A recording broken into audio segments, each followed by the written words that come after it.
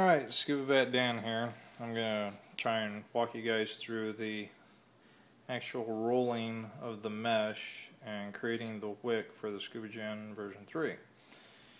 First thing you're going to do is take some water.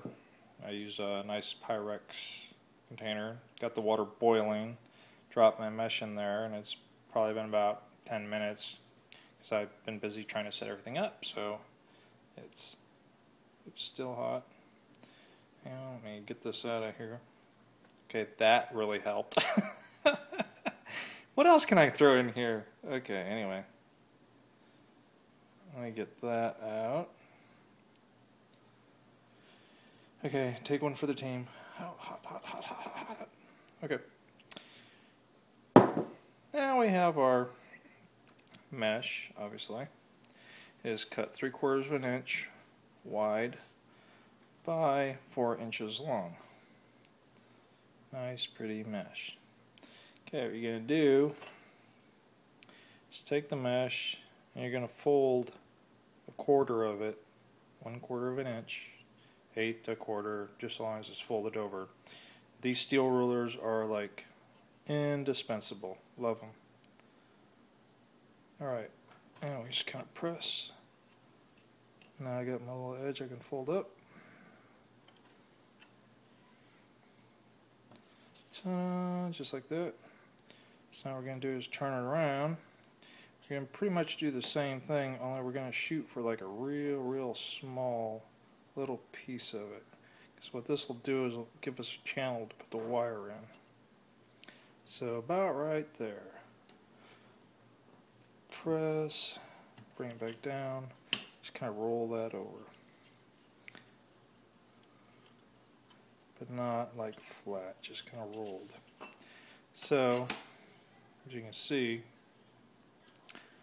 we created a nice little edge channel for the wire to roll in. So we're just going to pull that nice and tight. Take our, I'm using 24 gauge wire right now for this particular one. I like the 24 better than the 22.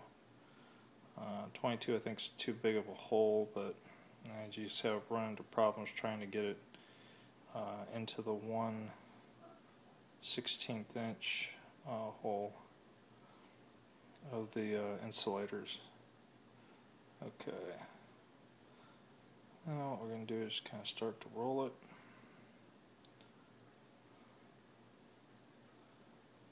Get the whole thing started.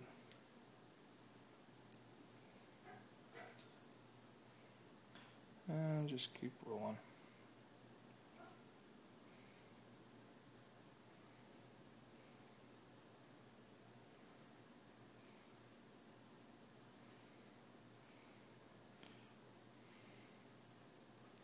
Remember, you're shooting for quantity, not quality.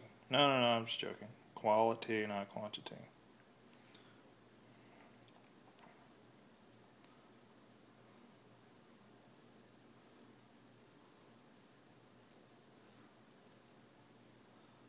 Once we get this all nicely rolled, nice and tight on the wire, now we can go ahead and throw our pre-bend in. Now you find the center of it, kind of grab the two and pull it together. So that's the center.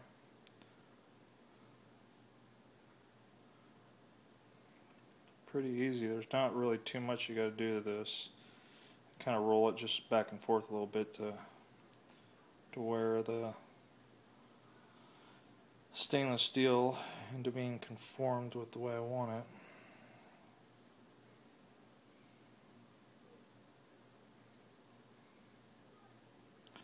There, once I got it exactly about the shape I want it,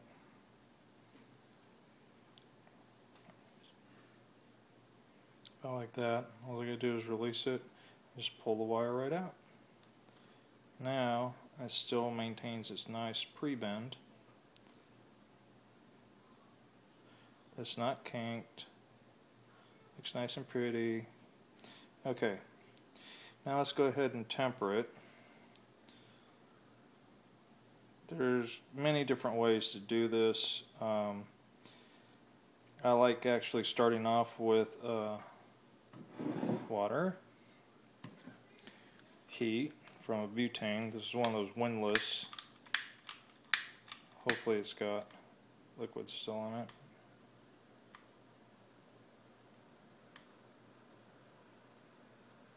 You do this until it gets red hot, then quench.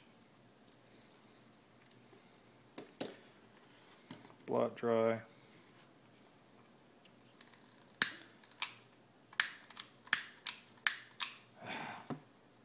Much fluid I got in this? I'm almost empty.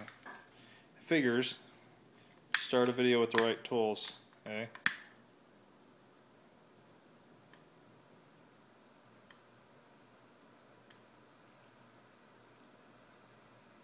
Red hot again. Quench. Blot dry. Do it one more time. If I can do it one more time.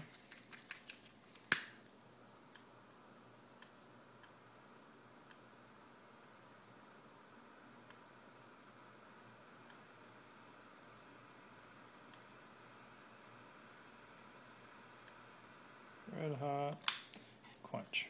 Okay. Now, here's where I kind of alter just a little bit. After I've done this,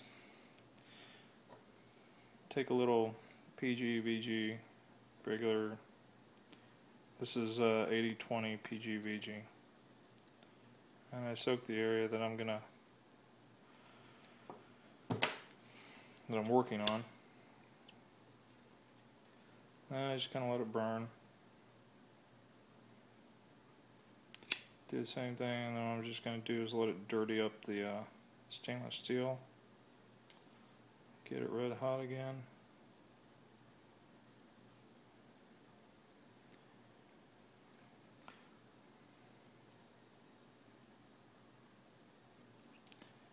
Quench. Blot dry. Do it one more time with the PG/VG.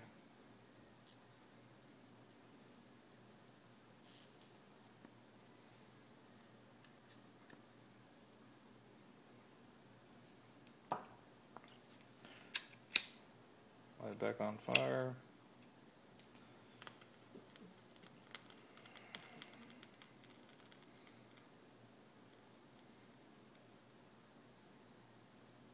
Oops, sorry.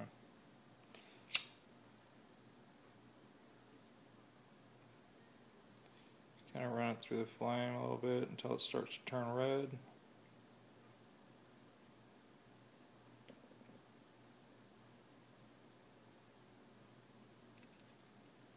There you go. Now that I've got it all nice and red, notice how it kind of takes on that pre-shape. Very nice. Little horseshoe shape. Okay, now we're going to go ahead and wrap our coil. Now, to do this, I usually take a straight pin.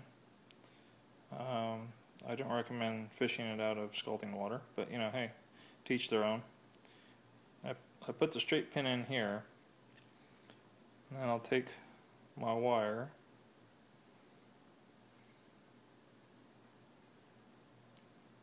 I'll do 5 wraps. 1, 2, 3, 4, and 5. And now I've got 5 wraps on there. I push the wraps together.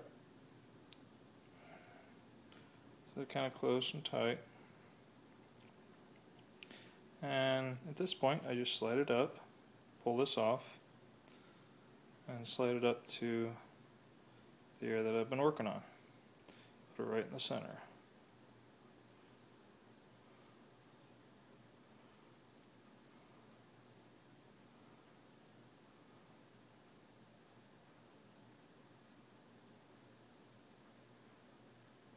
So you guys wondered how I get my coils all so pretty. Well, now you know my secret.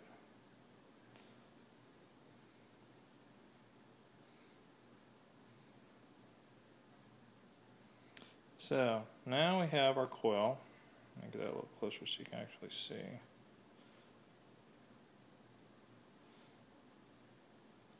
This isn't auto-focusing, so sorry about that. Anyway, got the coil on here. Now at this point, I'll just go ahead and drop it into the Scubagen, and then go ahead and hook up the wires, clip the excess, and then I'll pulse test fire it until the whole coil's glowing red. And then at that point, once I'm satisfied it's glowing red, then I'll saturate it, hit it a couple more times, let it run dry, make sure the coil's still burning red, then I'll saturate it again, fill my tank, and that's it. I'm done. Okay, I hope this has been helpful to the few or the many, whichever it subscribes to. So you guys have a great day, and I hope this helps with the harsh and nasty tastes that you guys are experiencing. Scuba Bat Dan out.